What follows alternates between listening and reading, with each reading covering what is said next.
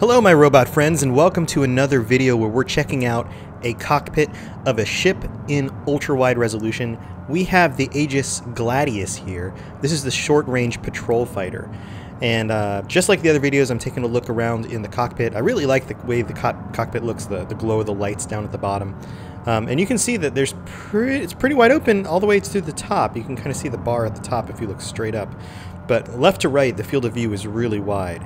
Here we are in the standard resolution, and you can see that, you know, as usual, standard resolution is constricted because of those bars on the sides. The black bars are the part where you don't see because that's where your monitor stops. So that's just the difference there. And here we are, we're going to go back and forth between ultra-wide and standard, just so you can kind of see the difference in view there. Ultra-wide and standard. And as I've said in other videos, there's definitely a more immersive feeling when you have ultra-wide going on.